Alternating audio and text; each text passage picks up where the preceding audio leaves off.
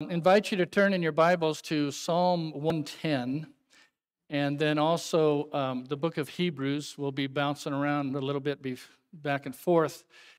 On December 26th, I was in Psalm 40, and again, I'm kind of finding a renewed interest in the Messianic Psalms, and Psalm 40 was about the Incarnation.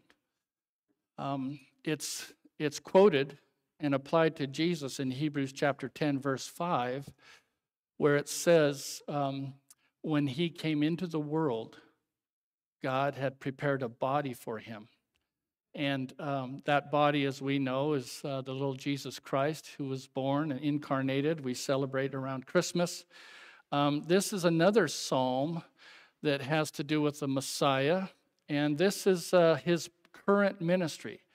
Some of us, we really celebrate Christmas, and boy, we really talk about prophecy and his coming back. Well, what's he up to right now? Is Jesus kind of twiddling his thumbs, just waiting what's going on? Well, Psalm 110 tells us it's one of the most quoted psalms in all of the New Testament, Psalm 110. And we get it, it's pretty cool because Peter and Paul both exegete Psalm 110, if you will. Exegesis is what we try to do around here, and Bible-believing churches all around the world do that. This guy gets up here and he exegetes a passage. So it's basically you read the text, explain the text, and apply the text. And it really helps when you have someone like the Apostle Peter and the Apostle Paul interpret Psalm 110 for us. And they did that in the book of Acts and also in the book of Hebrews. So that's what we're going to be looking at this morning. And I invite you to pray with me. I skipped way back here. Wow, I jumped ahead. Sorry about that. I could really use some prayer right now. Lord, thank you for your word. Thank you for David, who wrote this originally and under the inspiration of the Holy Spirit. And we thank you for Peter and Paul and other New Testament writers. John, in fact, addresses this very important topic of what is Jesus doing now and how does that relate to us. And we pray, God, we thank you for the exciting time we've already had here in your house with your people and in various aspects of church life. And now, God, help us. We would just kind of focus on your word and what it means to us. Please apply it to our hearts and lives. We ask your blessings upon those who are ministering next door in the nursery and then also children's church, that you would bless these eager little children with the truth of their Lord and Savior and Creator, Jesus. Amen. Well, okay, one of the things that people who aren't Christians, they criticize the Bible for a lot of things. One of them is that certain words that we hold dear are not found in the Bible, and they think that kind of throws our faith in a ditch. For example, Trinity. They think they've really got one over on us when they say, the word Trinity doesn't appear anywhere in the Bible. Duh, the word Trinity is English.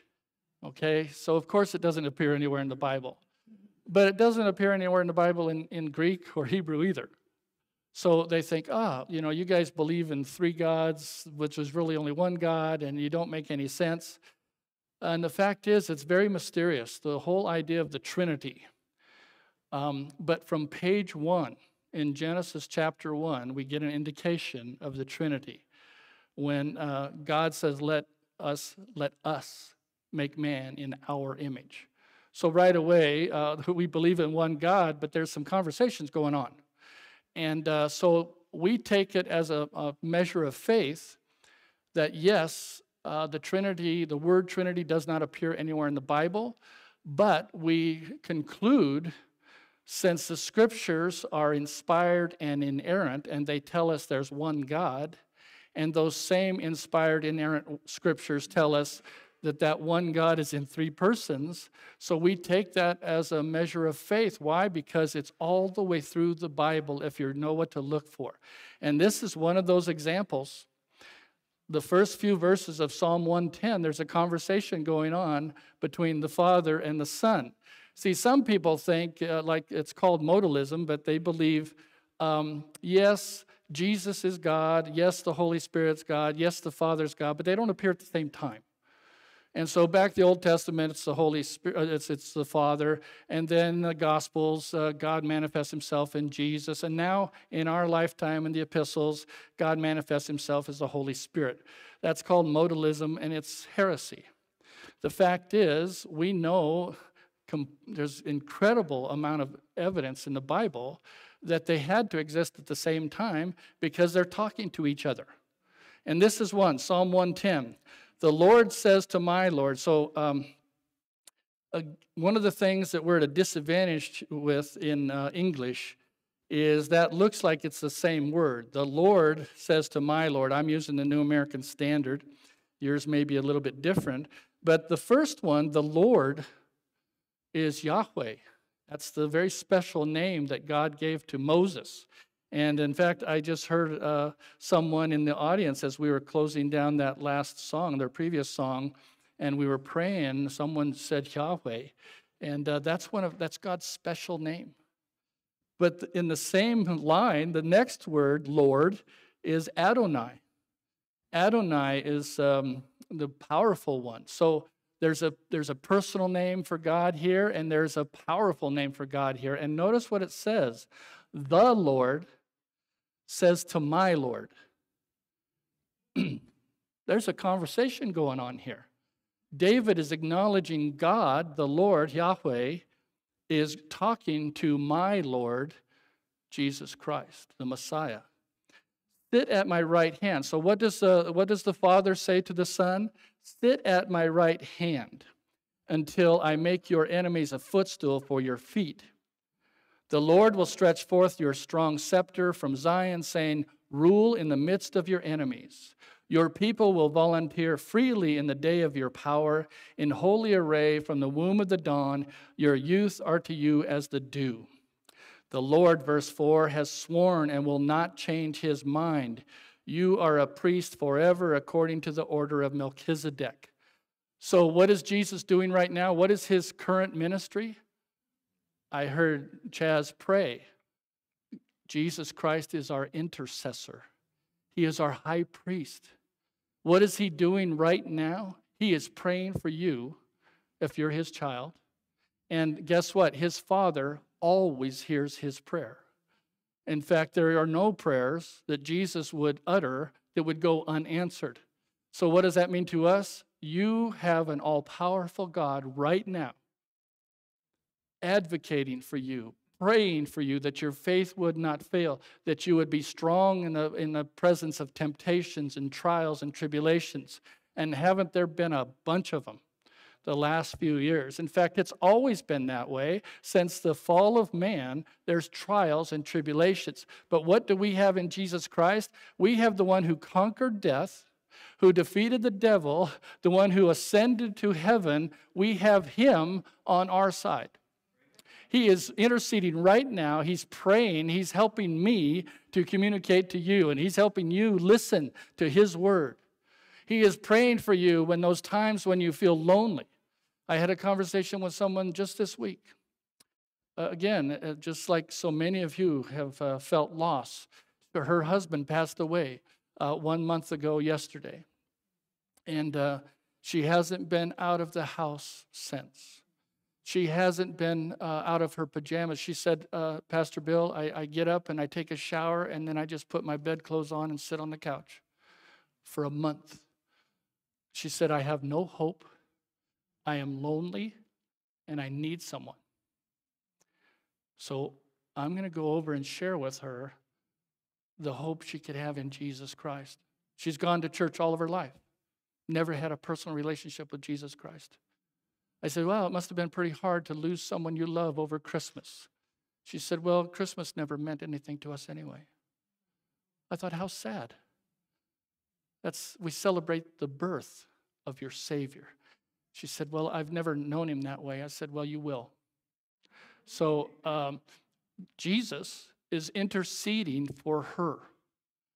Jesus is interceding for us to witness to her.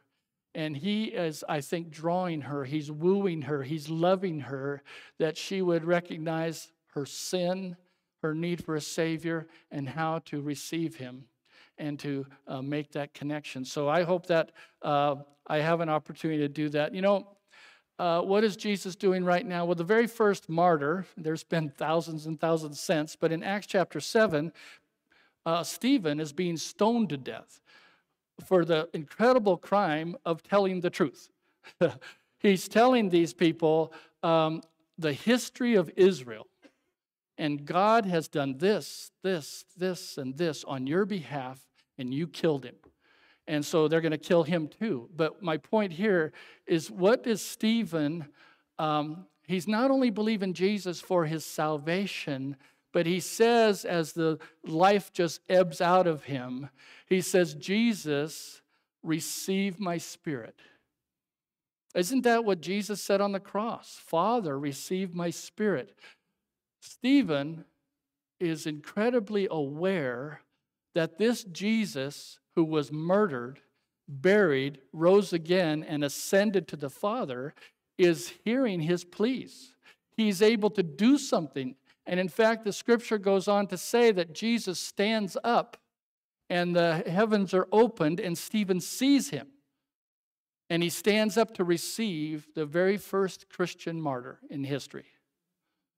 Well, we can take a lot of stuff from that, but one of the things that I hope we can take is that God is painfully aware of our suffering, of our tests, our tribulations, our trials, our diseases, our difficulties, our brokenness. Jesus is aware what was going on earth with Stephen. And he is aware of what's going on right now in your life. You say, well, you know, I got some bad news from the doctor, or I got some bad news from my employer, or I got some bad news from my spouse or my kids, or none of that catches Jesus unaware. So what's he been doing? For 2,000 years, he's been interceding for the church, his bride, the body of Christ. So just four things real quick in your outline there. First of all, the Father's greeting. It's kind of interesting, Dan's Sunday school class in the previous hour, frequently I jot down some stuff in there that I said, wow, I could use that in my sermon.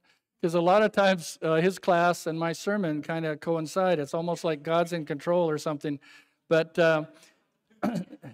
he gave the examples of President Lincoln and Antonin Scalia, just very important people, prominent.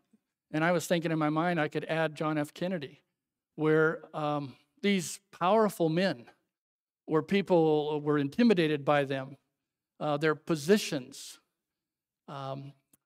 President Lincoln's little boy, you know, their family lost two of their children while he was president. And so this little boy was pretty precious to him. And while President Lincoln is trying to listen to these secretaries and all this political stress and strain, this little boy runs into the office and jumps into his lap. And his attention is diverted to this little boy, and he doesn't care what those guys are flapping their gums about. He's interested in his son. Same thing with John F. Kennedy. You remember that famous picture where John is playing underneath the desk, and the Secret Service guy tried to prevent him. You can't go in there. That's the President of the United States. And Johnson said, no, he's not. He's my dad. Scalia, the same thing. This big, powerful man looked kind of stern behind this big, powerful desk. And his grandson runs into the presence of this judge, and his face just breaks out in a big smile, and he embraces these little kids. I think that's kind of what's going on here. I don't mean any disrespect, but I could kind of see the Father giving the Son a high five. I know some of you are saying, how spiritual does that sound? The Lord says to my Lord, sit at my right hand until I make your enemies a footstool. Now, you remember the celebration of the prodigal son when he finally repented and came back to the Father, and there's kill the fatted calf, I have this big party. Well, this isn't anything like that, but because Jesus isn't a prodigal son. But he was sent on a mission. He was given a body. We celebrate that at Christmas for the very purpose of sacrificing that body, Hebrews chapter 10, 5 and 6. That's why he came. And the Father gave him a mission. The Son said, I'm happy to do my Father's will. Even in the Garden of Gethsemane, he's sweating great drops of blood. His body is saying, I don't want to go through this. But his spirit is saying yes to the Father. Whatever your will, I will do. Just imagine what he went through to buy my salvation and your salvation. Spit upon, a crown of thorns, spikes through his body parts, ridicule and scorn and humiliation. He went through that for us. But he ultimately went through that for his Father. He paid that propitiation I talked about when we were baptized in Cool. He paid the price. And now I could just see the Father saying, come on in here, and a high five, good job. Isn't that what he said at his baptism? This is my Son in whom I'm well pleased. The Father talking to the Son, welcome back. Wow, for 30 plus years you were down there in a body and we talked a lot, but I'm so glad to give you your glory back. That's what happened in Philippians chapter 2. Jesus temporarily emptied himself of his glory and took on humanity. Well, he's got that glory back now, and I could just see the Father saying, welcome home, good job. Sit here. How long? Until. Psalm 110, verse 1, sit at my right hand. Peter gives the interpretation there in Acts chapter 2, verses 34 and 35. This is 10 days after the ascension, right? The ascension is 40 days after the resurrection. Pentecost, 50 days. So 10 days after the ascension, when Jesus had told them, you guys go and wait, and I'll send the Holy Spirit back, Peter is now preaching. And he interprets Psalm 110, verse 1 for us. For it was not David who ascended into heaven. See, David wrote Psalm 110, and a lot of Jews might have been confused about this. David is their king, man, but it wasn't David that ascended to heaven. It was Jesus. The Lord said to my Lord, sit at my right hand. Paul gives an interpretation also in Hebrews chapter 10. Paul gives a precise exegesis. But to which of the angels has he ever said? So it's not David, it's not Moses, it's not the angels. To which of the angels has he ever said, sit at my right hand until I make your enemies a footstool for your feet? And then down in chapter 10, but he, having offered one sacrifice for all time, sat down at the right hand of God, waiting from that time onward until his enemies be made. So what's he doing right now? He's praying for us. He's interceding, but he's also waiting. He's biding his time until the Father says, go fetch your bride. Well, that's the rapture, right? He's going to fetch us, the bride of Christ, the body of Christ, and take us. But that's still not the until. Until his enemies be made a footstool for his feet. So Paul is interpreting this Psalm 110, until I make your enemies, that's still future, and it's when Jesus Christ comes back again. So in the interim between the ascension and the second coming, he is interceding for us, and he is waiting patiently to assume his kingdom. You see, I know sometimes we sing about Jesus is the King of Kings. Not yet. Right? It's okay to sing that. It's okay to believe and call him the King of Kings, but he is not yet on his throne. Notice here it says, the Lord says to my Lord, sit at my right hand. God is on the throne. Jesus is sitting next to him until he says, go and destroy your enemies, and then you'll have the throne that I promised to David. And it's going to be Christ's throne. So I don't mean any disrespect, but I think there's a party going on when Jesus arrived in heaven after the ascension. Second thing, the instructions, sit here until you have put all things in subjection under his feet, for in subjecting, now this is Paul's interpretation, for in subjecting all things to him, he left nothing that is not subject. But now, we don't see everything subjected to Jesus, right? That's why I say he's not the king now. There's still a lot of bad stuff going on. And even though he defeated the devil on the cross, and he gives us power over the devil, Christ still has enemies. You might have noticed, right? Things aren't right now. In fact, even in the hearts and minds of Christians, we are not totally 100% obedient to Jesus Christ, but someday we will. So here's Hebrews chapter 2. We do not see him who was made for a little while lower than the angels, namely Jesus, because of the suffering of death, crowned with glory and honor, so that by the grace of God he might taste death for everyone. Why does he have to wait? What's the delay? Well, he's interceding for us. He has to fulfill the role of high priest. He's waiting until, because God the Father is not willing that any should perish, but that all come to repentance, God is building the church, right? And aren't you glad the Father didn't send Jesus back before you got saved? I used to think when I got saved in the summer of 72, I thought, man, Christ is coming back any minute. I'm so glad he didn't.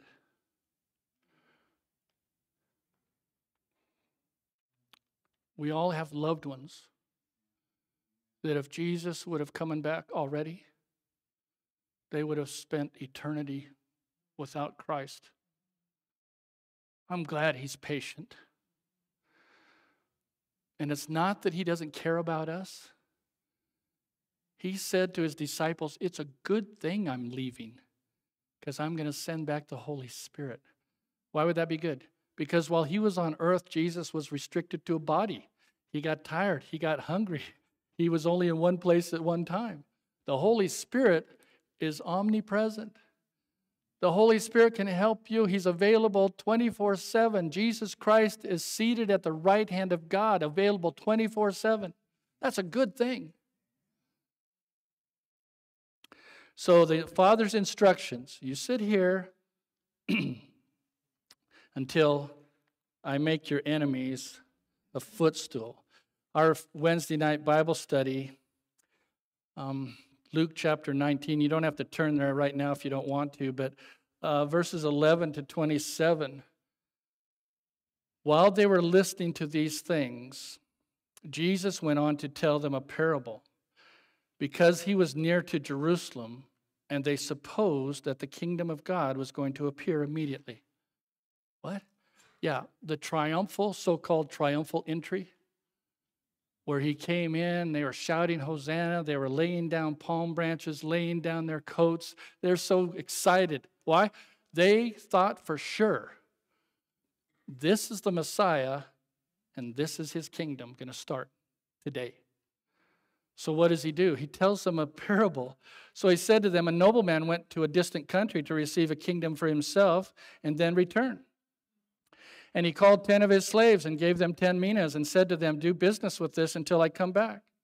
But his citizens hated him and sent a delegation after him saying, we do not want this man to reign over us. Jesus Christ made a bona fide offer to Israel. I've got the credentials. I'm a descendant of David. I'm here. I'm the Messiah. They rejected it and didn't catch God off guard. He knew this was going to happen. So the kingdom is delayed, and it is still delayed today. He's coming back. He's going to rule from Jerusalem, but it ain't yet. So the Father's instructions, sit here, son, until I make your enemies a footstool. So the first delay was the rejection of the earthly rule of Christ, mentioned here in Luke chapter 19. The second delay, from the ascension until the second coming, is what we're experiencing right now. Why would he do that? so that he could be our high priest. The promise here in chapter 110, verse 2, the Lord will stretch forth your strong scepter from Zion, saying, rule in the midst of your enemies. I know about half of the church, Christianity, not this church, I hope. But roughly, there's a big division. I know that some people believe there's a spiritual kingdom and there's not a future kingdom on earth and Jerusalem. And, we're the Jews, the spiritual Jews, we're Christians. With all due respect, that's hogwash. I am not a Jew. I never will be a Jew. I was born a Gentile. I was born again a Gentile. And I will live forever as a Gentile. But the promises to the Jews are real. They've been postponed. They haven't been canceled. Jesus Christ is coming back to keep his promises to Israel. And think about this, Christian. If he does not keep his promises to Israel, what makes you think he's going to keep his promises to the church? If God cannot be counted on to bring about his will with Jesus ruling from Mount Zion, he can't be counted on to rapture us out of the tribulation. The Father's promise, I will yet stretch forth your strong scepter from Zion. Jesus hasn't ruled from Zion. He came into town and they killed him. So what's he doing? He's interceding. What made him qualified? Well, look at that picture, the crown of thorns and the spikes that were nailed into his hands and feet. That qualifies him uniquely to be our high priest. He has suffered to the shedding of blood. He has resisted. He's been ridiculed. He's been tested and tempted every way like you are, yet without sin. That's why he's qualified to intercede on our behalf. Paul again, for if while we were enemies, we were reconciled to God through the death of his Son, much more, if God loved you enough while you were still his enemy to come and die for you, much more, having been reconciled, we shall be saved by his life. People say, well, you don't really believe that once saved, always saved? Of course I do. If you're genuinely born again, because I hated God, I might not have verbalized it, but before the summer of 72, I was God's enemy, and he loved me enough to save me. Now that I'm his child, you think he's going to reject me? No. Check this out. Romans 8, one of the best chapters in the Bible. He who did not spare his own Son, but delivered him over for us, how will he not also with him freely give us all things? If you're here today and you've received Christ as your Savior, you've got a blank check. Whatever you need to succeed in God's eyes, it's yours. Ephesians 1:3, God has blessed us with every spiritual blessing. He's already blessed us with those. Those are your possessions. Use it. Right? Hebrews 7:25. That picture there, as beautiful as it is nothing compared to what it must be like. Our Savior, risen, glorified. Remember that picture that in Revelation chapter 1 that John had?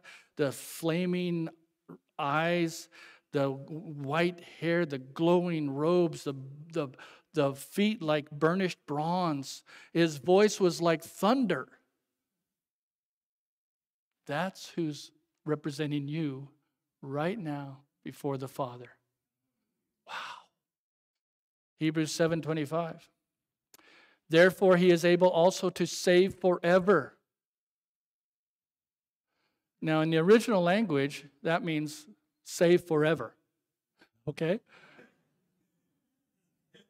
Those who draw near to God through him, since he always lives to make intercession for them. The all of Hebrews is pretty much an expository sermon on the high priest and the sacrifice of Christ and the Old Testament sacrificial system. And, in chapter 10 of Hebrews, what was the problem with those Old Testament high priests? They couldn't really forgive sins. At the very best, all they could do was cover them once a year. But they had to keep coming back and offer a new sacrifice for the following year. So there was never any security. There's never any salvation. There's just a postponement of the inevitable. And oh, by the way, these high priests keep dropping dead.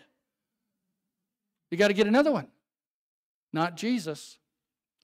He always lives to make intercession for them. Well, who's he praying to? He's talking to his Father. Father, I paid for his sins, and he received me in the summer of 72. I know he's still a jerk, but he's my jerk. I bought him. And he's praying for me. Here's what John had to say about it. My little children, I'm writing these things to you so that you may not sin. And if anyone sins, we have an advocate with the Father, Jesus Christ the righteous. And he himself is the propitiation, there's that word again, the satisfactory payment for our sins. And not ours only, but also for those of the whole world. That's another thing half of Christianity gets wrong. They say, well, Jesus just died for certain people.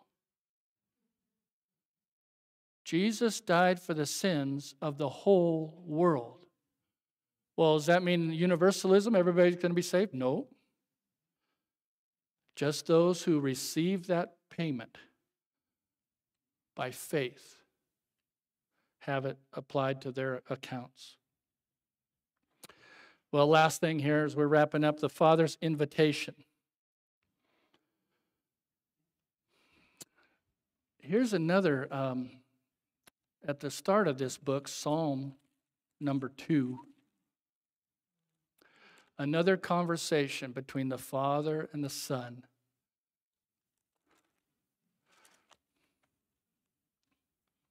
The first 3 verses talk about the rejection and death of the Messiah. Why are the nations in an uproar and the peoples devising a vain thing? The kings of the earth take their stand and the rulers take counsel together against the Lord and against his anointed, saying, let us tear their fetters apart and cast away their cords from us.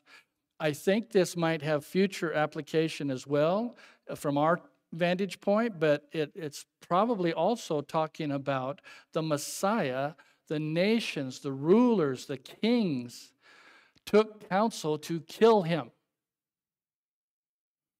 And they thought, that'll be done with it. We don't want him to control us. What's going on in our world today? We don't want God's morality to control us. So let's just kill him. Well, the second thing here in this conversation is let us tear their fetters apart, they're saying, the nations. And then how does God respond? Well, he who sits in the heavens laughs.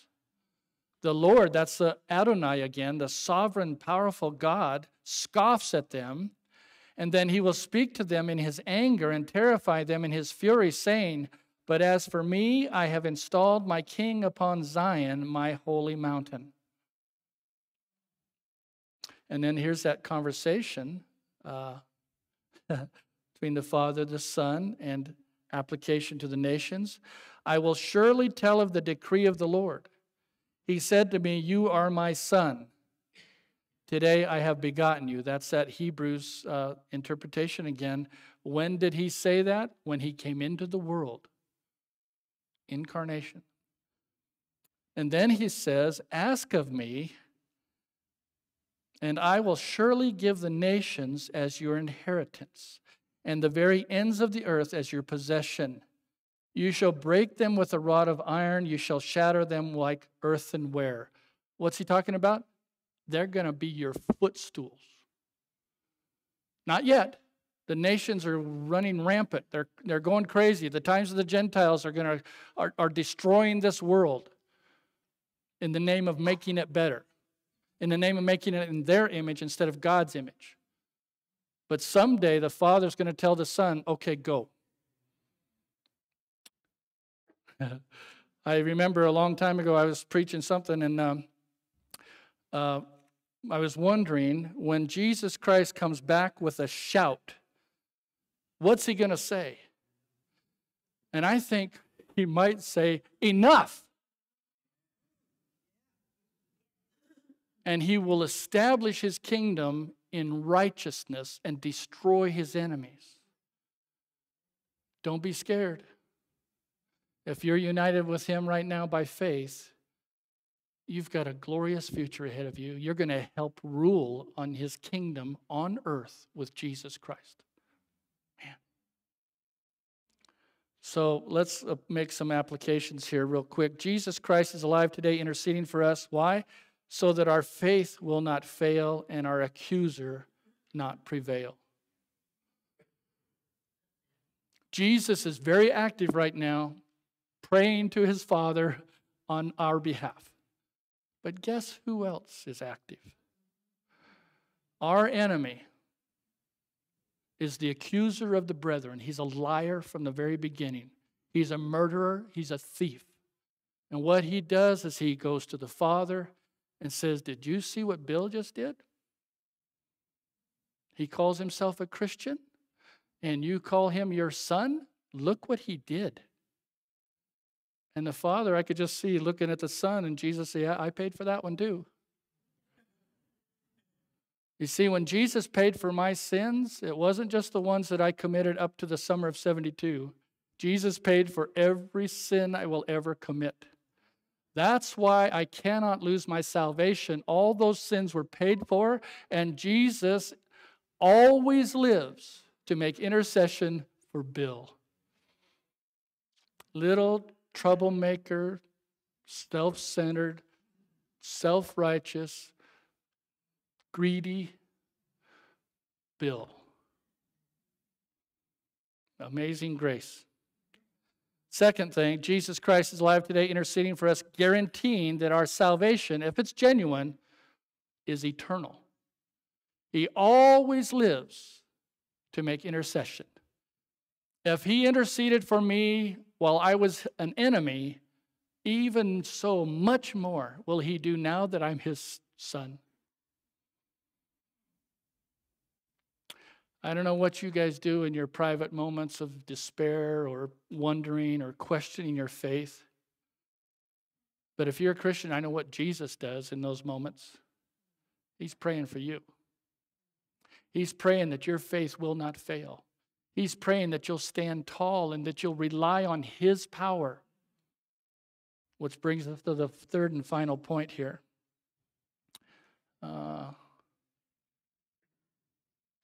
Technology. What would I do without it? There it is. Jesus Christ is alive today, interceding for us so that sin will not rule over us and we will experience victory.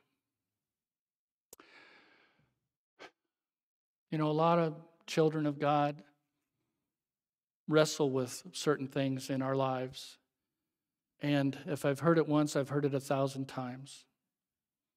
I just can't get victory over X.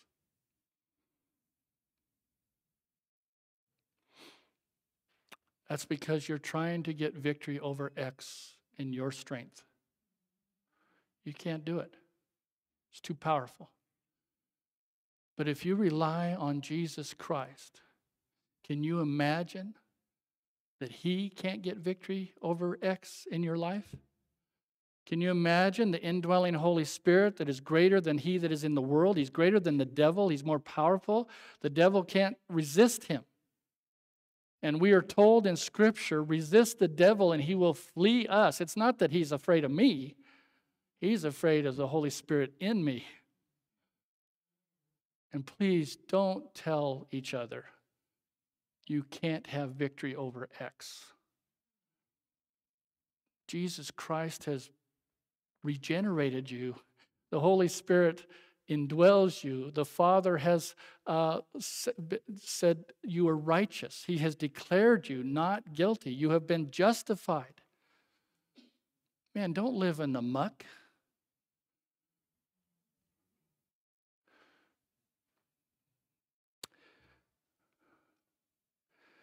Your feet have been placed on a solid rock. That rock is immovable. We sang about that a little while ago, unshakable. Your relationship with God is not based on your frail attempts. Your relationship to God is eternal because of what God is doing. He declared you not guilty. His Son is interceding for us 24/7, and He has given us the Holy Spirit to have victory. So let's close with a song and sing about Christ being our friend and our victory, and then I'll come up and pray.